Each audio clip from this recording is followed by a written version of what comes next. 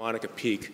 Monica is a general internist. She's an associate director of the MacLean Center, and she's the faculty member at the MacLean Center that's in charge of research and helping the fellows with their research. Monica is the world expert on improving shared decision-making between African Americans with diabetes and their clinicians, and she has this really rare ability to basically bridge the worlds of academia, clinical medicine, and the African American communities in a seamless way, sort of beloved by all these different communities. And so Monica is going to be talking about the ethical responsibility of physicians to address health disparities. She's also a Greenwald Fellow. Good morning. I am delighted to be here. I will not be talking about shared decision making. I will not be talking about the grocery stores or our interventions. I actually did it at the last conference. I think it was the last conference. But what I am going to be talking about is the ethical responsibility of physicians to address health disparities. And I think about these conferences because it's a lot of us who come back every year as an ongoing conversation between myself and the group about some of the things that I'm interested in. So some of the slides you'll see are sort of repeated to welcome those that are new in the audience to this conversation that I consider myself having with all of you. All right. This one? Okay. All righty. There we go. I'd like to just acknowledge the various places on campus that I sit, including the MacLean Center, the Bucksbaum Institute, obviously the university, our diabetes center, and I'm currently funded through the Greenwald Foundation, one of the major bioethics foundations in the country. So part of the work that I'll be presenting today reflects my work as a Greenwald Fellow. So for today, I'm going to talk a bit about health disparities, definitions and conceptual frameworks, some normative physician standards, the changing healthcare landscape, and then use two examples of studies of physicians, one of physician organizations and one that's currently being funded by the Greenwald Foundation that's underway. So I'll be presenting pilot data that's not yet been published about our ability as clinicians to try and address health disparities. All right, so health disparities in general, there are two kinds. Disparities in the care that we deliver within hospital settings or healthcare settings, and disparities ultimately in the health that people have. These are obviously related. So one can lead to the other, but if we want to think about addressing the healthcare status in general, we have to think about both. This is just a reminder to us all, and I'll come back to this in a second, that healthcare within this country is not equally distributed. And so there are different ways of thinking about disparities, and it's sort of, there are three different sort of buckets in which we think about differences. Two of those comprise how we think about disparities, disparities being sort of the bad version of a difference. Either things that are happening within the healthcare system itself or things that are happening between people in healthcare settings. And so if we're interested in changing the health of people, of real people, then we need to think about changes in the healthcare system, as well as changes outside of the healthcare system. And so last year when I was here, I talked a fair bit about what's happening outside of the healthcare system, in grocery stores and farmers markets, and the work that we're doing to try and make bridges between what we're doing in care and what we're doing outside of care. And I have previously talked about shared decision-making, particularly with the lens of what it means to have a marginalized social status. The race, sexual orientation, gender identity, any of those things, any of those social identities that are marginalized, particularly if you have multiple of those identities, and how that impacts how patients and providers see each other, their communication, their ability to have common ground about making treatment decisions, and ultimately health behaviors and health outcomes. I'm not talking about that today. So today, I'm going to be talking about healthcare systems and sort of broader macro level factors, and then particularly what we as physicians, and I'll, for the purposes of people in this room, define physicians broadly. We can all be physicians today. If you're a healthcare provider, or if you just sort of think about, if you like to play one on TV, let's say. All right, I think I used this slide last time, I'm not sure, but just a reminder about the importance of distributive justice and what that means for existing disparities. And the two take-home messages from Norm Daniels and Rawls are that disease and disability shouldn't impact our ability to live our lives, to impact the range of opportunity that we have, and that the existing disease burden is disproportionately borne by marginalized populations. So some groups have disparities in health care and outcomes compared to others, and this is often the result of unequal distribution of societal resources. So it's not an accident that marginalized populations have worse health care and health outcomes. And so part of our job is to remedy the situation, is to rethink how we are distributing resources and doing so in a way that's more just in order to ultimately address, reduce, and eliminate existing health disparities in our country. So as we're thinking about normative beliefs around physicians, so essentially what we should be doing as physicians to address health disparities, this is a paper that I like to read and reference periodically that had Mark Stiegler as a key author. And they described several components of medical professionalism, and the one that I highlight in maroon is the idea that part of being a professional clinician is to support policies to decrease health disparities. It's not just enough to take care of people that are marginalized, but we must work as individual physicians and as physician organizations to try and decrease the disparities that we see in healthcare and outcomes. This is normative. This is sort of the ideal. And this is a paper that was written by an ethics working group that had some people who have been trained here and have worked here at the MacLean Center, thinking specifically about ethics in practice, but there is a part of this that has specifically to do with health disparities, and it's a paper that was published in Annals in 2004, and they're talking about a number of factors. This paper was signed off on by a number of different national organizations of physicians. This is just a small listing of them. But what they said was that clinicians should advocate just as vigorously for the needs of their most vulnerable and disadvantaged as they do for their most articulate patients. So again, we have two examples where we set forth our ideal goals of what we should be doing as physicians and as a profession to try and make sure that we are thinking about those who have the least resources and have the worst health outcomes among us and advocating just as vigorously for them and addressing these issues of disparities. So now I'm going to transition into talking about a paper that was written as part of a disparities task force for the Society of General Internal Medicine. And what we did was identify all national physician organizations. I had no idea there were so many. I probably wouldn't have undertaken the project had I known. But we identified them all and went and administered surveys to all of their organizational leaders. We checked out their websites, and we did as much reconnaissance as we could to try and really figure out what these organizations were doing to address disparities. Then we sort of categorized them and looked at the overall numbers and did some predictive modeling to figure out which ones were more likely as physician organizations to be trying to do work to address health disparities. And so this figure is just our taxonomy that we came up, both on we differentiated by organizational type, so what kinds of things people are doing as organizations. So are we providing education, clinical care, advocacy, data monitoring, research, mentorship, and then the different kind of thematic domains. Are we specifically thinking about health disparities or things that impact health disparities like access to care, communication, health literacy, perceived discrimination, those kinds of things.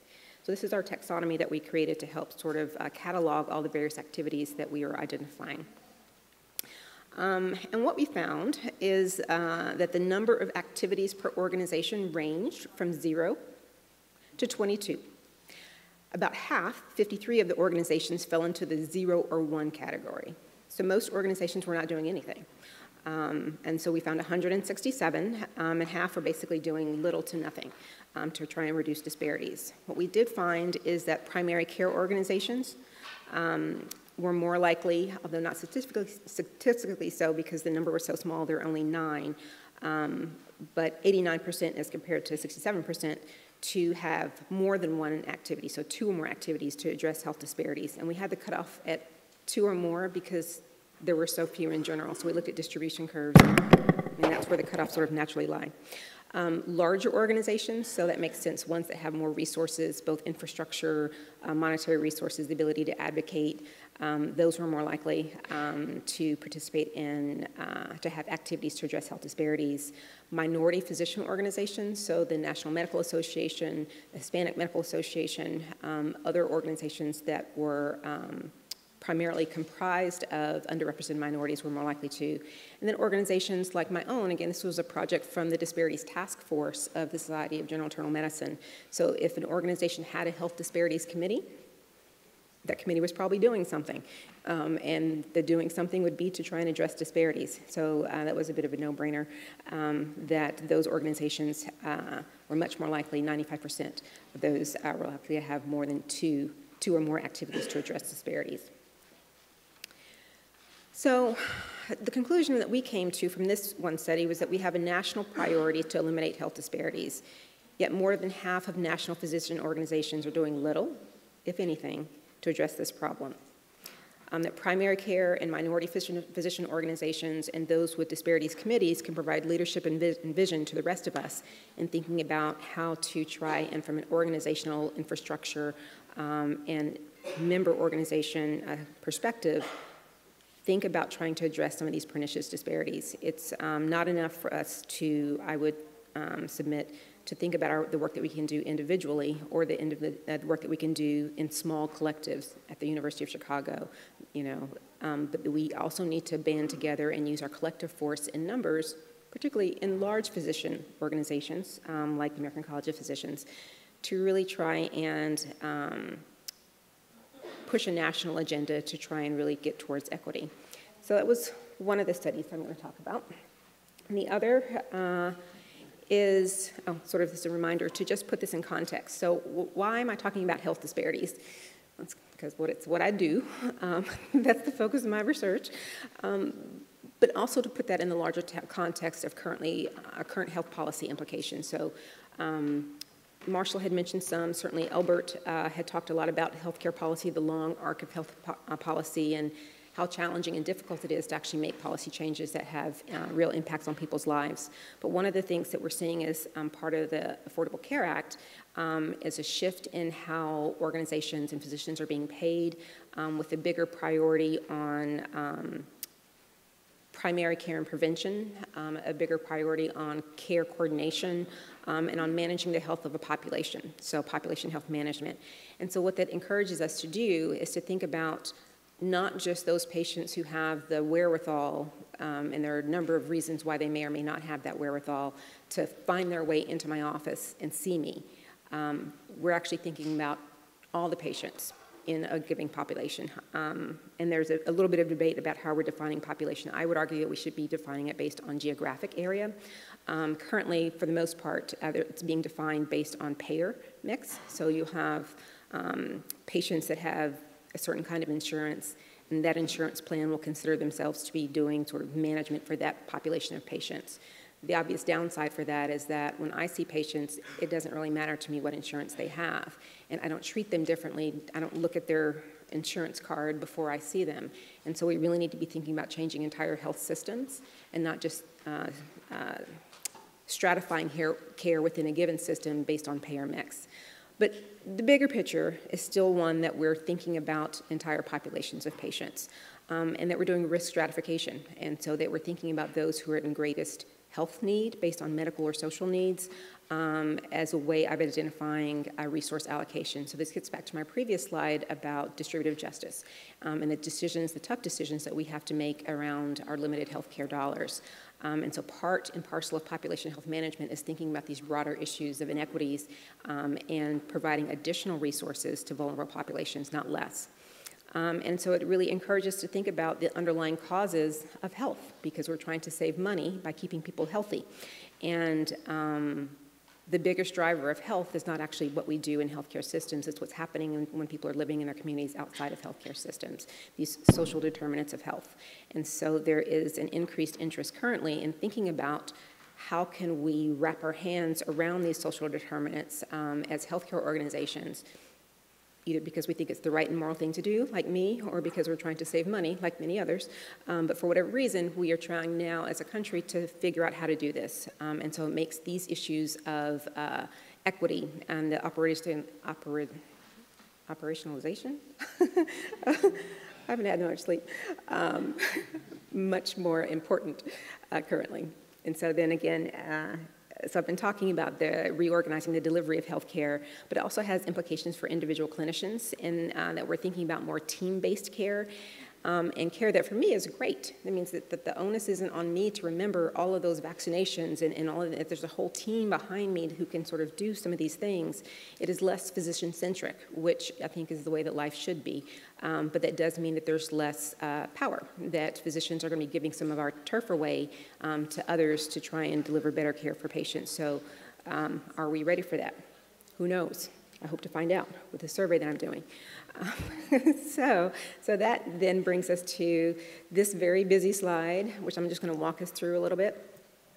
And so we asked, so this is a result of 6 questions that we asked on a Likert scale for physicians to comment on. Item C has to do, or let's take item D, sort of start in the middle. It's unfair in principle for patients to have a different quality in health care for the same medical condition. And purple and green are basically agree, red and blue are disagree. And so for question D, almost everyone strongly agree that it's unfair, that health disparities exist. Now, when it comes to E and F, who should be addressing those issues? Should it be healthcare systems, or should it be physicians? These are physicians who responded. They were more likely to say that it should be the healthcare system's responsibility rather than our individual physician responsibility to address these disparities. But they did say that we should be partially responsible. And some of this issue around how we choose to make these choices in the clinical encounter comes down to what's more important, the patient that's sitting in front of me or all the patients that I'm taking care of, or all the patients that are part of this population. And so we asked about some of that tension between the individual versus the community of patients. And so that's sort of what A, B, and C are about. So a physician's main responsibility is to his or her individual patients, more so than the overall patient population. Most physicians said, yes, I'm here for this patient. And then for population health, and thinking about that tension, so item C, population health management versus individual patient care, we'll see that there's a little more of a tempering of that effect so that we can understand the importance of balance between these two constructs, but we still as physicians are leaning towards taking care of the very person that I'm looking at in the room at that time, which makes sense. And then last, that clinicians should make that we should consider how the allocation of resources when making clinical decisions. And most physicians did agree to some degree with that. The next slide is also very busy. That's my last one, almost my last one, and it's about addressing non-healthcare needs within the healthcare systems. And so the first two the top 2 slides have to do with screening and addressing social needs, such as safety and family support. And the second asks physicians about who is doing and who should be doing screening for material needs like food and housing. And what physicians largely said is that, so in the maroon, that they are 40% of the time screening for social needs, and a quarter of the time screening for material needs. And that, but when you combine them together, someone in the clinical practice, either themselves or a non-physician, is screening for medical and social needs. We just know that that's not true. That's not happening. And so that for me is, I think that's an important sort of reality check for us as clinicians. The other has to do with addressing social needs and who should be doing that. And what physicians are saying is that I'm doing a fair bit of this screening and addressing, but I really wish someone else would be doing that. I'd really rather task shift more of that to non-physicians. And so we have not looked at this in any detail, adjusting for various socio-demographic variables. This is sort of our first pass at our preliminary data. But the early conclusions that we have from that is our physicians believe that health disparities are unfair, and that resource allocation considerations should be a factor in clinical decisions, that our physicians, in our sample anyway, are prioritizing individual care over population health goals, The physicians may be overestimating the extent to which healthcare systems are addressing underlying causes of health disparities, and systems meaning systems and themselves, that physicians believe that non-physicians, as opposed to clinicians, should be responsible for addressing health disparities, and they're more likely to support that healthcare systems, more than individual physicians, should be responsible for addressing health disparities. So in wrapping up, my final thoughts are that I think that physicians believe that health disparities are unfair, but we aren't really willing to sufficiently follow up with actions to address such disparities. And so that the goals of population health management and achieving health equity are at risk if these issues are not sufficiently addressed. So for me, this is a time to take a good long look in the mirror as a physician and at my colleagues nationally, and think about what we can be doing to change systems and change hearts from our peers to try and sort of promote health equity. I'll end again with thanks to everyone who supports me and that makes my work possible. And also a picture of me and Paul Farmer last night, where I did this ridiculous last-minute party crash, and he was so generous and hugged me like he knew me. And so I just wanted to say thank you and to I always cry, this is so embarrassing. But just to say that he's the reason that I started on this work. That it's people like Paul Farmer and others that were like him that made me see that social justice is something that we should all be working for and something that I could actually do as well. So I just really wanted to express my excitement that he's winning this award and my delight that he hugged me like he knew me, and to say thank you. And thank you all.